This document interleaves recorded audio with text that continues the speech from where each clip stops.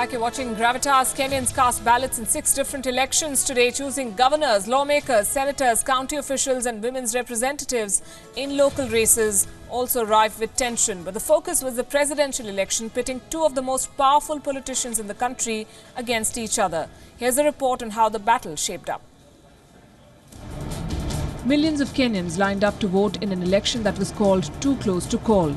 It was a clash between the country's foremost political dynasties.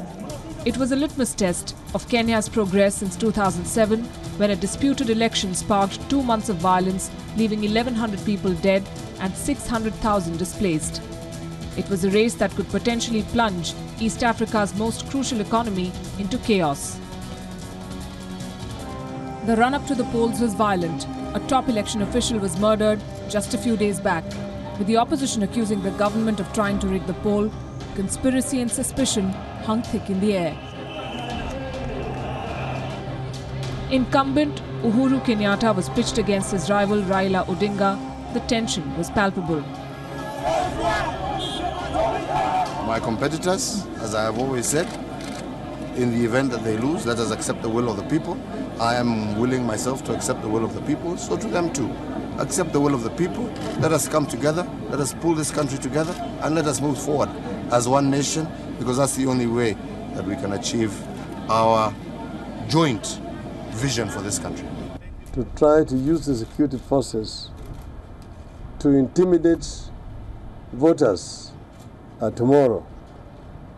And we said that, for example, in Kisumu already there are some menacing police officers who have been taken there. And he's saying that all this is aimed at suppressing turnout in our strongholds. At 72, Odinga, the flag bearer of the NASA coalition, a former political prisoner and the son of Kenya's first vice president, was taking his 4th and most probably final shot at the presidency. His opponent, incumbent Kenyatta, a 55-year-old businessman and the son of Kenya's first president, saw a massive infrastructure drive including a train line and a steady economic growth to create jobs. But he was criticized for rising food prices. Odinga and Kenyatta belong to 2 of Kenya's main ethnic groups. Kenyatta from Kikuyu, the largest, and Odinga from the Luo. Both secured formidable alliances with other influential communities in a country where voting takes place along tribal lines. More than 5,000 observers were deployed. The Election Commission got satellite phones to transmit results from the 11,000-odd polling stations. 2 months of campaigning were marked by fiery rhetoric. Public speeches were largely free of ethnic hate, but toxic text messages and flyers made people nervous. With the results out now, Kenyans will be watching the loser as much as the winner, because his actions will determine if the tenuous peace holds. Bureau Report, WION. Joining us from Nairobi this evening is Salim Amin, the chairman of the Africa 24 Media. Good evening, Salim. Hi, good evening. How's it playing out? Well, it's so far so good. The voting has been going very smoothly, a little bit slow. I visited about a dozen polling stations around the Nairobi area today, and everything was pretty calm. We were there when Raila Odinga cast his vote, and there was lots of cheering and dancing and singing and everything else, but everything so far seems to be calm. I think the counting has already begun, but I think if there's going to be any issues, they will come once the tallying has been done. Someone said that both the candidates are prepared to win, but no one is ready to lose, and that is where the rub lies. We do not know what's going to happen once the result is out. Kenyatta today said that I'm going to accept whatever the verdict of the people is. Do you take his word? Yeah, it's a tough call. Nobody's ever conceded defeat easily in any of the previous elections. You mentioned in your report earlier that the violence in 2007, 2013 was also hotly contested. So I don't, for Raila Odinga, as again you pointed out, this is his last shot at this seat, because he will be age barred by the Constitution by the time the next election comes around. So he has very little to lose. For Uhuru Kenyatta, there's a lot of vested interests around his government and him being in power. So again, very difficult to see him conceding. So it's a really difficult situation. But we can only hope as Kenyans that whoever wins this election will win it by a reasonably good margin. I think the worst case scenario is if it's a very tight result, and that then will lead to a lot of dispute and a lot of allegations of rigging. For those who have not followed this election, what was the key issue? What was the plank on which these two front-runners ran?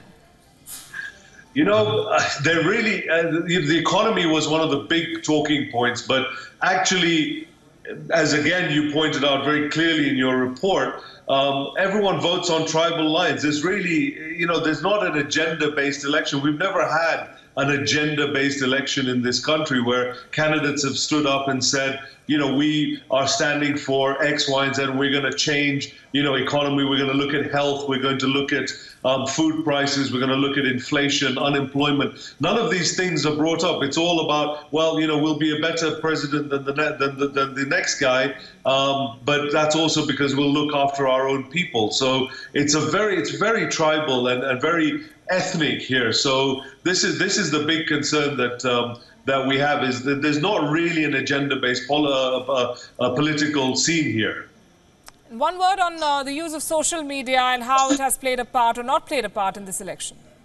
It's played a huge part. The Kenyans are very active on social media, and they're going to use it. It's been used for fake news. Enormous amount of effort and time seems to have been put in by a lot of different parties to distribute fake news, polling fake polls, fake news reports, even copying CNN and BBC. So a lot of time and effort has gone into doing that and spreading bad information using Facebook and Twitter and WhatsApp. So that's one of the concerns, and one that the Electoral Commission will have to look at for the future. And I wouldn't be surprised if they shut some of this down, should things start going a little bit wrong over the next couple of days. And just to put it in perspective for our viewers, how does what happens in Kenya impact the rest of Africa? Kenya has always is one of the strong economies on the continent, along with South Africa and Nigeria. It's the biggest economy in the region, again, as you pointed out. So there is a lot of impact. Here in 2008, Tanzania, Uganda, Rwanda all struggled when we had the post-election violence here. So it has a major effect on how things are looked at. And obviously, as Africans, we want to start now looking beyond people talking about bad elections. Elections happen everywhere in the world. They seem to happen fairly smoothly, and we really need to get away from this idea that whenever there's an election in an African country, things everyone expects the worst, and things kind of grind to a halt 6 months before and 6 months after, and the economy kind of winds down, and people really struggle in the election year. So we need to get away from that cycle, but it is eagerly being looked at around the continent today.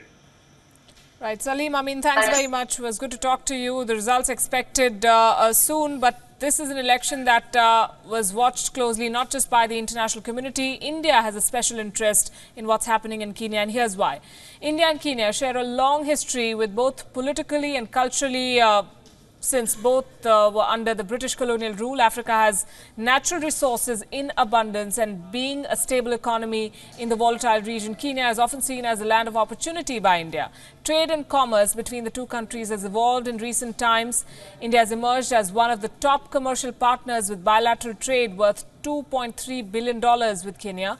Kenya, being a member of the East African community, can also be leveraged to expand India's footprint in the region, and there's a large number of Indians who also live in that country. So a lot of interest in that election. We'll track the results for you. Still ahead on this show, why Disney has been dragged to court for spying on your child.